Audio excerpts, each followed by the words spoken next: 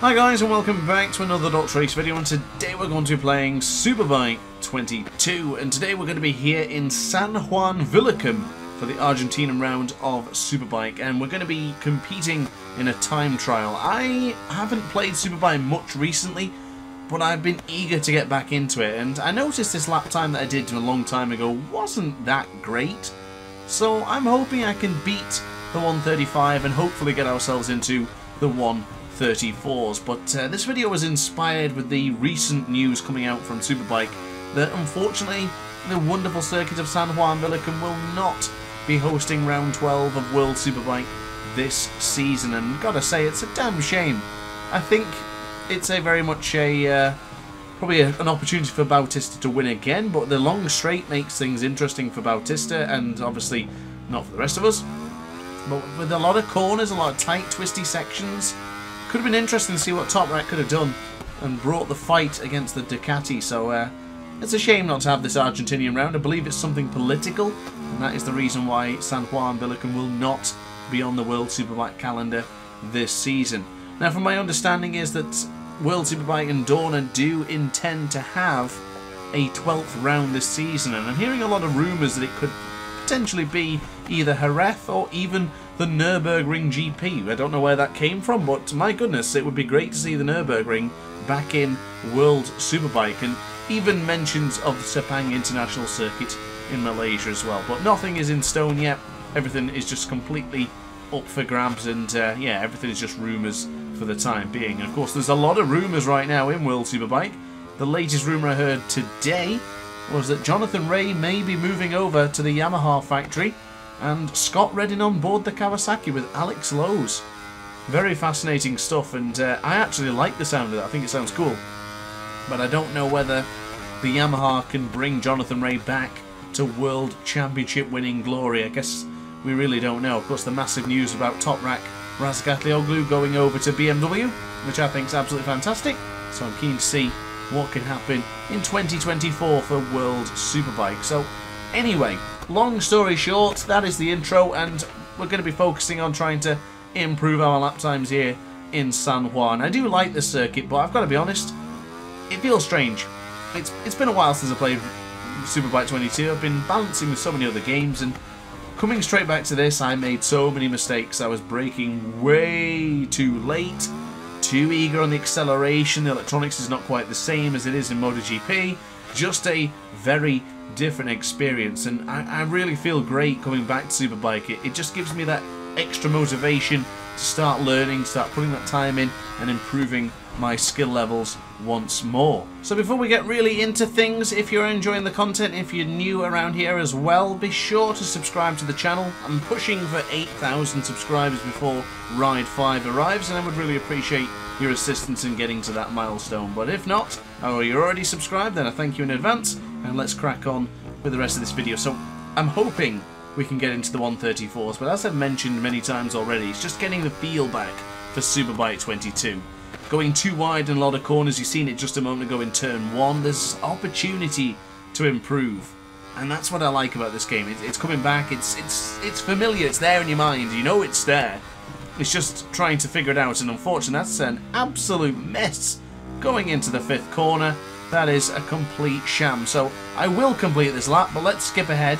So even though this lap will be invalidated, it's still not too bad. Of course, it is the slowest lap we've done so far, but only a tenth slower than the previous one, and still relatively consistent with the mid 136s. But I've got to be honest, that's not good enough. We're not looking for 136s here. We're looking for 2 seconds better.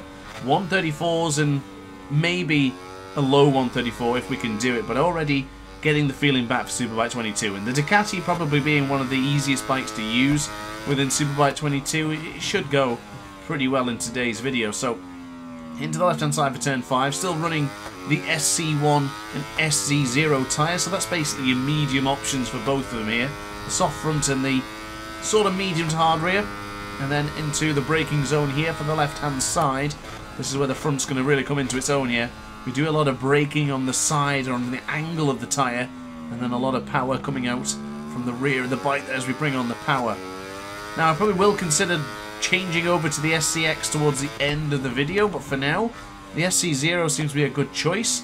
As we, just trying to keep the bike from turning away from itself there. We were turning in, but just felt like it wanted to escape itself and start crashing as we go deep into turn 11. That's a big shame. That has cost us a significant amount of time, and if we had got that right, we would put ourselves, what, 7/10 closer towards our target for today's video. That's not too bad. It's pretty reasonable, considering we're so early on in the attempt so far. Fourth lap coming to completion now. Across the line, this will put us into the 1:36.2s. So still a second away, but I'm happy with that progression. Usually whenever I jump on to do these videos, if it's a game I've not played in a while, I tend to start off a good couple of seconds too slow, and then you'll see the lap times coming in, you'll see the positioning on the circuit, the braking will look a lot better, and it'll just start working out, and everything will just become to its point of it's getting back to that peak performance. We're certainly not there yet, but we're still working out the kinks. Getting away from the MotoGP 23's feeling of the bike when you accelerate as the bike lifts up. And that's not a thing here in Superbike 22, but across into the long straight again, waiting for that braking marker, which is here. Very firm on the brakes, just sliding the Ducati in, getting very close to touching the outside of the circuit, and we did actually invalidate that one. It didn't look like we did, but I guess when we had that small bobble, we must have just put a wheel onto the green, and unfortunately that has ended that particular attempt. But I'm not going to cut ahead here because I would still like to tackle turn 11 again. I think tackling turn 11 in the right manner, which we've done so far to turn 10, this will give us a better indication of what lap time we could potentially do. 9/10 of a second we're trending to be higher, and looks like we're going to mess this one up as well. Going too deep into turn 14, that's cost us. So unfortunately, this lap will not count. We did look to improve, but I feel positive now for the next couple of attempts, so I hope you guys are still going to stay with me for now. So after a quick pit stop, I have decided to go for the SCX rear tyre. I think doing 5 laps and not really achieving much, I would have always done my lap times with the SCX in the past, so I guess it makes sense. And already into the first split, we are trending to be going in the right direction here. Into the left-hand side, the gap will come up now. It is 1/10 of a second in our favour. This is looking rather positive for us at this stage of the qualifying, or at least this time trial. Look at us getting loose going into turn 5 there. The Ducati does like to sort of move around a bit with these tyres. I thought the SCX would make things a little bit grippier, but it just feels like there's a lot of movement with the rear tyre right now. But again, onto the brakes, a very difficult braking part, this one. It feels like you're braking too early, but when you lean in to the left-hand side for 6 and then into 7, you realise you're actually carrying the right amount of speed, and I would say this could be the first lap time to put us back into the 135s, the first time in so many months. I don't remember the last time I set a time trial in this one. This could even be my only ever time trial where I did with the Honda. I did a video calling it Learning San Villicum or something similar to that. Oh, I tell you what, we're up by 1.4 here, but this is 1.4 seconds to the 136.2. This could be a 134.8. If we get this right, which it looks like we're going to, our first experience with the SCX rear could be absolutely golden. Across the line we go, and that's it. We've improved.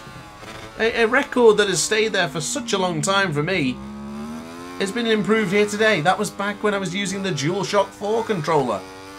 Now I'm using the DualSense controller. Everything's changing. And of course, with a lot of MotoGP 23 experience, maybe that's helping me out here in Superbike 22 right now. Could we do it again? Oh, it looks like that lap was a one-hit wonder. We're not going to be improving on this one, are we? 3 or 4/10 of a second. Oh, never mind. We're down. We're definitely not improving now, are we? So after a small mishap, I have decided to come back and do a few more laps. I would like to see where our potential is going to be, because if we were able to get into the 134s after 6 laps, there's no doubt that we can do even better than that. A 133 might be a bit optimistic, and unfortunately I don't know if I have enough time to really sit down and get into the nitty-gritty and really get into the momentum for it. I'm going to have to come back to this at some point very soon. That's if you guys want to see it, of course. It all depends on what you guys want to see. If you don't want to see Superbike 22, then of course I won't be making the video. But if you are interested, you know for a fact I'll be making more videos on this game because I absolutely love Superbike 22. I felt like it was a big turning point for my content creation in general. I had a lot of live streams, over 1,000 views, that you guys were really keen in watching, and yeah, Superbike 22 very special to me, so I'm hoping to keep this in my rotation of videos. So into the right hand side here, great braking point for you there to brake at the TSO sign. That shadow right underneath it is a great indication of when to start braking with the Ducati Panigale V4R. Now into the right hand side, a little bit deep for turn 10, but as we turn back in for turn 11, you mustn't touch the rumble strip there, get too close to turn 12 and it will be good night Vienna. This time around looking quite positive, braking at the shadow of the Garn sign. I never know how to pronounce that. Is it Gien sign? Yeah, you see it then the next time round if you didn't quite see it. But across the line, this is not an improvement. We're back down to the 135.2s. So this is where we were when I left it last time from doing a video a long time ago. Into turn 2 as we go into the right hand side and briefly turn to the left for turn 3.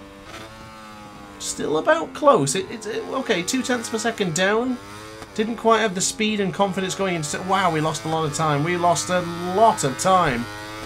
We're going to have to pull something out of the hat here for this to be an improvement. And I'm not sure. 0.7 of a second down? Are we even trending? Are we even close to trending in the right direction? I don't think we are. This has been a disappointing lap. But I'm going to try it anyway because... I say there's a lot in my videos, and I'm going to say it again. Sometimes the inhibition is gone. You know that this lap time is not going to matter, so why not try something that you probably wouldn't do usually? So my goal for this one is I'm going to brake as late as I possibly can over turn 8 and go for that tight apex. That worked out relatively well. We saved ourselves a 10th, but here into turn 10, let's see if we can't do that better. Into the right hand side for turn 10, then to turn 11 briefly, turn 12 to the left hand side, back across to turn 13, still losing time. Can we brake any later here? We're not gaining any time, no. So even if the inhibition had gone, we were still not improving. We're going to try the old esports technique of upshifting to second gear way before you need to. Looks like it does help quite a lot coming into that final corner, but look at the bounce. Oh, the rear tyre bouncing and skipping on the approach to turn 1 there. We're up by 1/10 of a second again into the first split. The gap comes up any moment now, just as you turn left here, come into the straight, and there you go. 1/10.5 of a second to our favour at the current DrAce version. On the brakes we'll go with Alvaro Bautista before he made it to world champion status in World Superbike. We're upshifting. This is looking quite positive. This is looking quite ideal for our opportunity of getting into the 134s again. On the brakes we'll go, onto the fat parts of the tyres. We slide it in. Oh, we've messed it up. Oh, can you believe it? I've done it again. Well, that wasn't quite ideal, so let's see what we can do now. We're on lap 10. I can't really leave it on lap 9, can I? So lap 10, this should be the one. If it's not the one, then maybe I'll consider doing another lap. But 10 laps is usually my go-to number for these videos. So we're already up by 1/10 of a second. Let's not make that same mistake as we did on that previous exchange. I did complete the lap. Or, no, in fact, I didn't complete the lap, did I? I completely restarted it just for these final laps. So this is the one here. Can we get it back into the 134s? I am disappointed that I've not been able to stay within the 134s. I'm still getting used to it, and it just doesn't feel quite natural to me just quite yet. But rest assured it will do the more I begin to play this game and get back into the feeling again. So into turn 6, we are trending to be going forwards. Look at us sliding it in to turn 7, touching the apex and the curb there. Oh, we're trending. The delta was green for a moment, but it's still not going in our favour. Braking firm into turn 8, nice and tight to the apex as we slide on the power for the acceleration of the Ducati into the right hand side. Move over to the left ever so slightly, bring it back in for 11 and just chuck it in anger to turn 12. Quick upshift to second and to third. Not quite close enough, but it could be an improvement nonetheless. As long as we get back into the 134s, I can end this video as a very happy man. into turn 15. Quick upshift to second. It's imperative you get that done, as we'll get across the line. Oh, it could be. No, it's not quite an improvement, but we're back into 34.8. I can't speak. My apologies. So into turn 1. A little bit deep, but we're still in the green.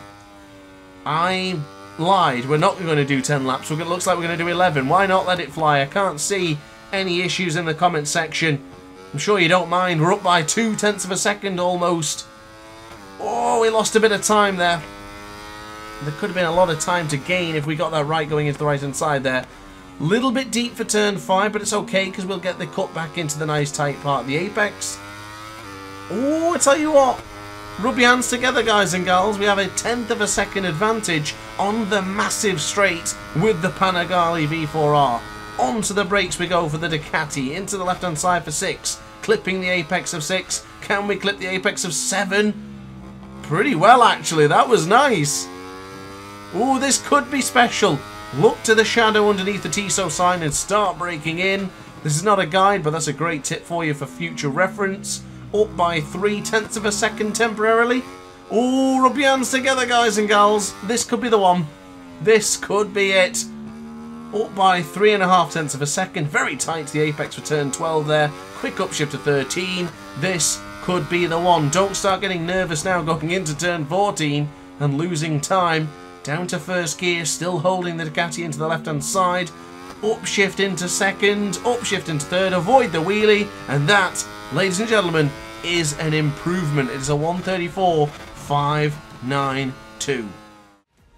So there you are then, guys. Thanks for watching the video. I do hope you enjoyed. Those are my lap times on screen right now, so if you're still playing Superbike 22 and you want to compare your lap time with mine, you can do so here with the individual splits on screen right now. But guys, that is it from me. Thank you very much for watching the video. I do hope you enjoyed. If you did, let me know in the comments section down below, and of course don't forget to like and subscribe as well. If you want to be part of the DrAce pit crew, you can do so by joining in the link in the description down below, and if not, I'll see you in tomorrow's video. Ciao for now. Oh hi, didn't quite see you there. Good to see you're still here. If this video didn't quite set your appetite, then why not watch some more DrAce content by clicking the video shown on screen now. Furthermore, if you would like to follow me on social media, you can do so now with the links down in the description.